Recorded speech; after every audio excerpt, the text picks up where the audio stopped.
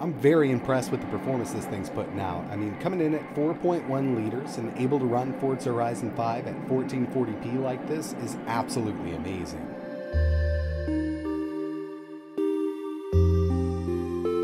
Hey, what's going on everybody? It's etaprime back here again. Today we're going to be putting together a super small form factor mini PC using the most powerful low profile GPU on the market right now. Recently on the channel, we actually did some testing with it, but that was in a much larger case paired up with the more powerful CPU as a 13th gen i5. And my main objective when picking this card up was to build a small form factor gaming machine with it, because when it comes down to it, yes, this is the most powerful low profile card you can get right now, and it's known as the Nvidia RTX A2000. And I'm going to tell you right now, it's on par with the RTX 3050 in a super small form factor, doesn't require any extra power, and it'll only pull up to 70 watts from the PCIe slot. So this is perfect for a really powerful mini PC build. Now when it comes to the case, there's several on the market. You can actually pick up some really nice cases from AliExpress, but I didn't want to wait a month and I didn't want to pay $150 for a small form factor mini ITX case. So I actually decided to pick up a smaller case I've had my eye on for a little while, and this is not meant to use a GPU of any sort, be it low profile or full size, but we're going to modify it and make this RTX A2000 work in this case. This is known as the K29. I got this on Amazon for $54. There are a couple sellers with this same exact listing. Some are going for around $80, some are going for $54. I chose the least expensive option, and it's coming in at 4.1 liters. Now, like I mentioned, it's not meant to use a GPU. This is more of an APU or integrated graphics case. And real quick, I wanted to give you a kind of an idea of how this should go together if you're using it for integrated graphics. It uses a 1U PSU right there at the bottom. So really, when it's set up like this, there's no room for a GPU, but we're going to kind of disregard this and we're going to make it work. So obviously, the bread and butter of this build is the RTX A2000. You can pick these up used on Amazon for around $250. And I'm going to tell you right now, it's well worth it if you are already thinking about picking up something like a GTX 1650 low profile. This blows it out of the water, and with it overclocked, it does outperform the RTX 3050. When it comes to the other components, for the motherboard, we've got an ASRock B550 Mini ITX. The CPU is going to be the Ryzen 5 5600X. Now, originally I was under the impression that I already had the 3600 installed in this board, but after I put it all together, turned out I had the 3600X in here. But I would definitely go with the 3600 given our power constraints, because we're only going to be working with 200 watts of on-tap power for this whole build here. So overclocking is kind of out of the question with the 3600X. RAM is going to be handled by 16 gigabytes of Team Force running at 3200 megahertz, but we can do some overclocking. And since we're going to be working in such a confined space, I did need a riser cable for this GPU. This is actually a PCIe 4.0 riser cable. All the parts will be listed in the description in case you want to build something similar to this. And of course, we're going to need a power supply for this build, and the smart thing to do would be just go with a Pico power supply, and that would use an external power brick. But recently I was on eBay and I saw somebody selling a couple of these Inwin Chopin 200 watt PSUs. As you can see, it's a very funky form factor. I mean, it's kind of a half-height 1U power supply, but it should fit in this case pretty nicely. I'll tell you, if I had to do this over again, I would have just went with a Pico power supply. Around 230 watts would be more than enough for a build like this. Okay, so I'll just give you a rundown here. We've got that mini ITX. That's going to fit in this case really nicely, but then we got to worry about fitting this GPU in. Originally, I was actually going to just put it right in the PCIe slot, but the measurements on the website were about 7 millimeters off from real life, so I did have to kind of put this vertically with that riser cable. And of course, this A2000 does have a high profile bracket on it, and I would really never use the high profile bracket in another build, so I'm actually going to modify that bracket to make it fit. Moving on with the build, we're just going to go ahead and put this mini ITX board in. This little case fits this really nicely, and if you wanted to do an APU build with something like this, it would work out really well. You wouldn't have to do any kind of case modification to do an APU build, and it does support up to a 55mm high cooler. I'm actually using a 53mm cooler from Thermalright, known as the AXP90X53, one of my favorite little copper coolers. This case was really meant to use a 1U power supply, but if I use that space up, I wouldn't be able to fit the GPU. And going with a Pico power supply is definitely the way to go, but I've already got this 200 watt Inwin Chopin PSU, and we're actually going to put it right at the front of the case. This does have a couple mounting locations, so we can actually mount it in here pretty easily, and it's going to fit right up front very nicely. But then we got to worry about getting a power cable to the power supply.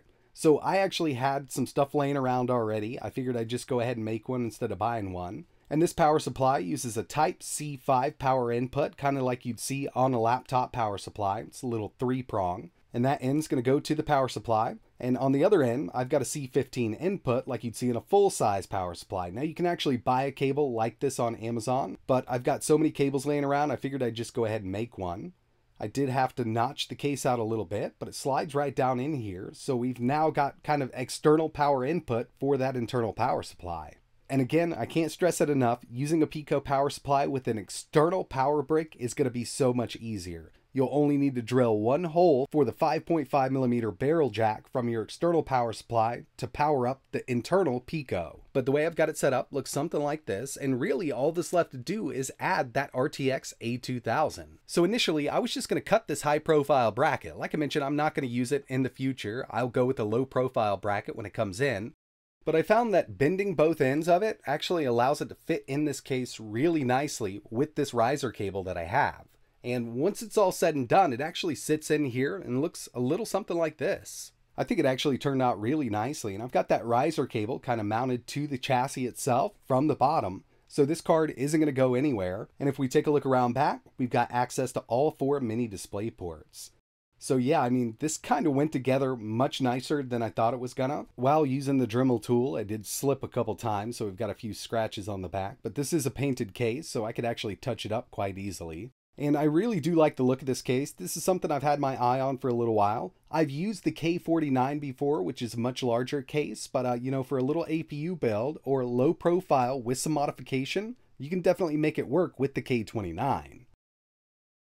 And one thing I did was swap out that SSD for a Fury that I already had Windows on, so I didn't have to go through the installation. But let's go ahead and boot it up.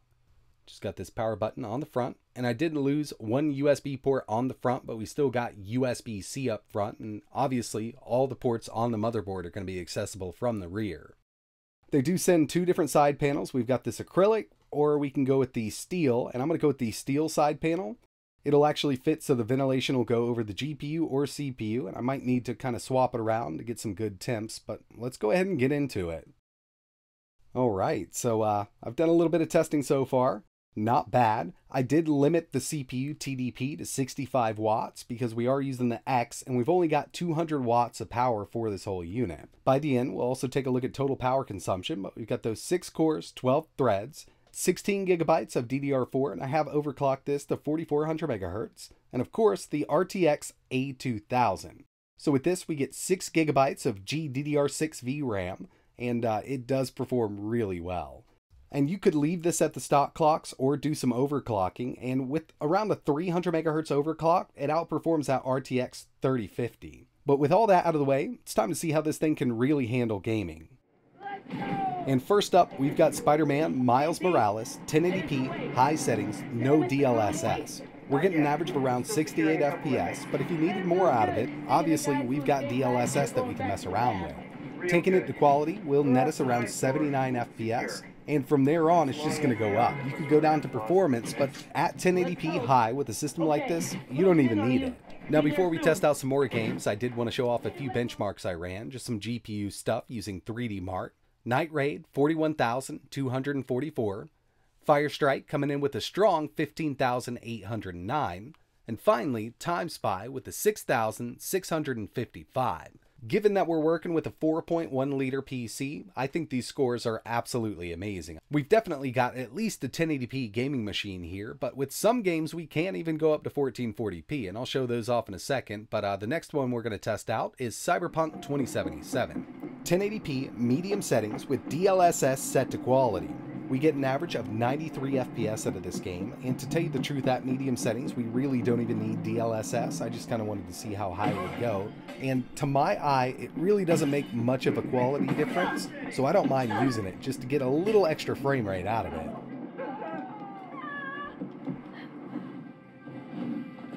Next on the list, we've got God of War 1080p high settings, again DLSS set to quality, and this is one of those that will get really close to under 60 FPS. It doesn't quite hit it, we're around 62 with no DLSS, but with it turned on, we get an average of 75 out of this game. Here's Forza Horizon 5, and you can pretty much run this on any system. You just have to adjust those settings accordingly. But on this, we're at 1440p high, and we get an average of 82 FPS. Now you can run this at 1080p Ultra if you want to. And by the way, we're not using any kind of AMD CAS or anything like that.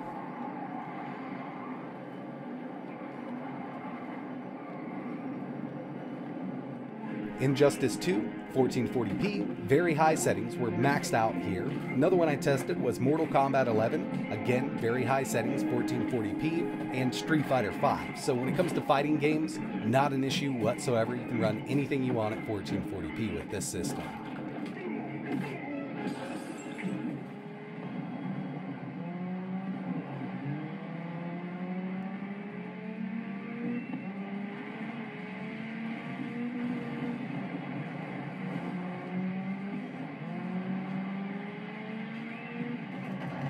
And the final thing I wanted to test here was Call of Duty Modern Warfare 2. I like running the built-in benchmark. We're at 1080p balanced preset, and I believe with the balanced preset it does turn DLSS on and set it to quality. And with this, we got an average of 126 FPS and a low of 85. Needless to say, Modern Warfare 2 is fully playable on this system. So overall, I think the build came out really nicely. Now the maximum temperature that I saw while gaming was 86 degrees Celsius, and I believe that was with God of War. So it is getting on the warmer side, but we're not hitting thermal throttle with it while gaming. And maybe adding the acrylic cover would help out. It does have a little more ventilation. Or another thing that, I probably should have added was a couple case fans just up top, at least one, pulling some air in or out. Really need to do some experimentation with it. Or you could just take that steel cover and flip it around to the CPU side so it does draw that air right in over the cooler. But I think, for a first run here with no extra case fans, not bad at all. Didn't hit thermal throttle under everyday normal use and gaming, so I'm totally fine with the way it's set up right now. And noise is very minimal with this system. I didn't go into the BIOS and adjust the fan curve. I could always do that to keep it a little cooler, but I think it's working out pretty decently. And total system power consumption is something that I was worried about. The Ryzen 5 5600X can draw significantly more power than the Ryzen 5 5600 non-X variant, and that's really why I kind of limited this to 65 watts. And the RTX A2000 kind of has a hard limit set at 70 watts, so it's not going to pull any more than that unless you do a BIOS mod or something.